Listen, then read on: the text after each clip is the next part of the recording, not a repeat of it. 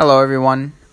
Today I wanted to make a video about talking about this company called Transferwise. Really explaining you guys how it works. So pretty much, I've been using Payoneer this whole time, and I just want to talk about the advantages and disadvantages of Transferwise. So pretty much, Transferwise is a company that its main focus is on currency exchange. So if you want to change your euros for pounds for dollars, whatever, any currency, they support a lot of currencies. Really, all the major ones are there. If you're looking for it, you can go to transferwise.com and then search for the currency you want to transfer, and they will tell you like an estimate of the fees. Now, the good thing about Transferwise and this feature of currency conversion is that they will just tell you exactly how much they'll charge you, and then they give you the exchange rate, the market exchange rate. So you know that what they're charging you is exactly what they're saying, because for example in MoneyGram or these other companies, they tell you, okay, we charge a lower fee, right, just like a dollar, but they give you a super terrible exchange rate, so at the end you receive less money than if you would have sent it through here. So actually you save a lot of money doing that, and they support a lot of currencies. Like I said before, you can transfer from your bank account, from credit or debit cards, ACH pushes or pulls, I don't really know, Apple Pay or whatever. So they're really great. However, I want to talk about an instrument that they have, a product that they offer to their clients, which is called the borderless account. Now, this account gives you like a bank account details. They're not a bank, however they have partner with banks all around the globe, so they're able to give you certain bank account details where you can give those to your family, friends, companies, whoever you want, and they can go ahead and transfer or pay you to that account, and you will have that money to your name over there.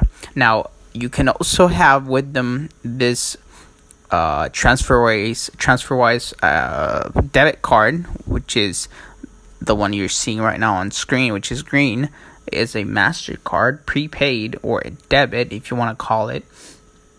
And like the name says, you need to have balances in this card for it to be able to work. It's not credit.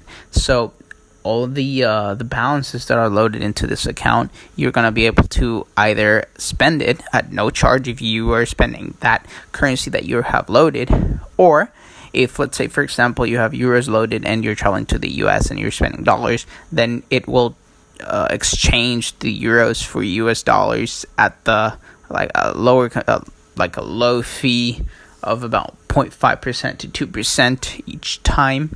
So it's really nice, and it's contactless. It's really good service, and now compared to Payoneer, I believe Transferwise is actually better, because for example in Payoneer, whenever you get paid, this only applies for the United States account.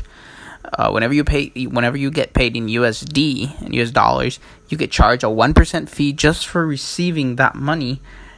And for example, the debit card that Payoneer offers, you need one debit card or prepaid card for each and every single one of the accounts. So you have a prepaid for the euro, one prepaid for the USD, one prepaid for whatever. So it's really a hassle having to manage all those cards and all of these accounts.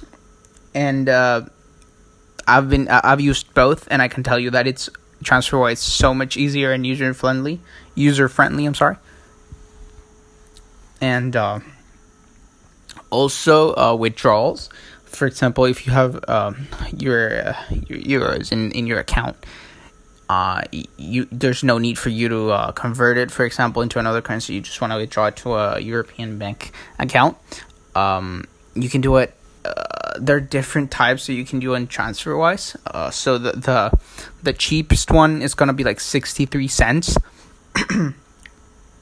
for you to get that money. Now, for example, I used to get paid in Payoneer, and whenever I try to transfer that money internationally to another bank that was not in the US, however, it was in US dollar currency using the SWIFT protocol, they charged me $15 per transfer, and in Transferwise I get paid I get charged like $4.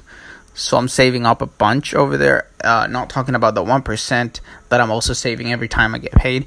And in Payoneer, you cannot get paid by normal people, regular people. You can only get paid on your accounts if a payment comes from a major business like Amazon, Airbnb, whatever. You can do that. However, in Transferwise, you can receive money from any of those, and also people or anyone you like. So it's pretty neat service they're offering.